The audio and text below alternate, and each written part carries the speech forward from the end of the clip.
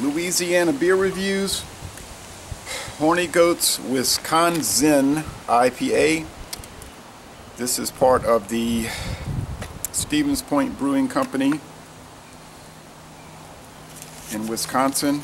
7.1% alcohol, 70 international bitterness units. They use Citron Amarillo hops.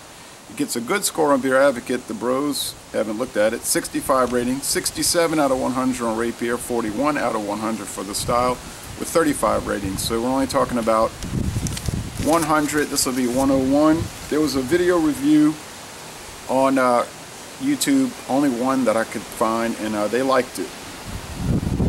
I bought this at the Red, White, and Brew in Hammond, Louisiana. Now, Stevens Point beers are usually twist caps, but this one here is a pry cap. Some smoke coming out of it's going to wisp right away in this wind.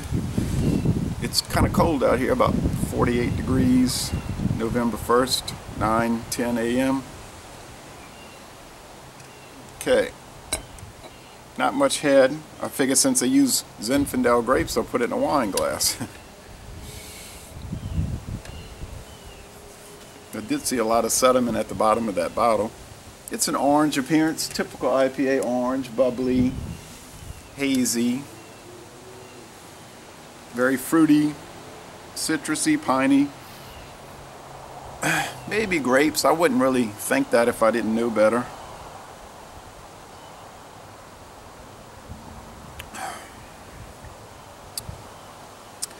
Tastes like to me a typical strong California double IPA. Not to say that it's bad at all, it's not.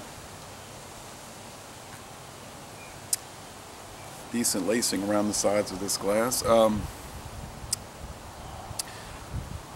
It's pretty bitter, 70 IBUs. It's kind of like Stone, kind of reminds me of Stone IPA. Now it's saying right here, beer brewed with natural flavor and with natural flavor added. So I don't know what to say about that. Medium bodied, the finish is, and it's a little prickly, and the finish is dry. It's fairly easy drinking, and it's I mean, it's there. The 70 IBU is there. It's bitter.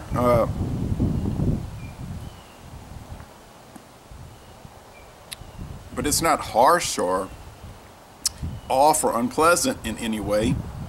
So I would say if you like Stone IPA, you'll probably like this. If you're not into bitter, hoppy beers, you're not going to like it. As far as the grapes, like I said, I wouldn't be commenting on it if I didn't know better. I'm not really picking that up. Maybe as I drink it down, it'll show through a little more.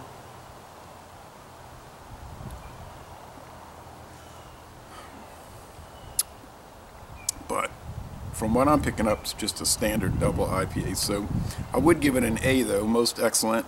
Les Bon Temps Relais, a most excellent beer. And I'm going to end this review by saying, y'all come on down to New Orleans.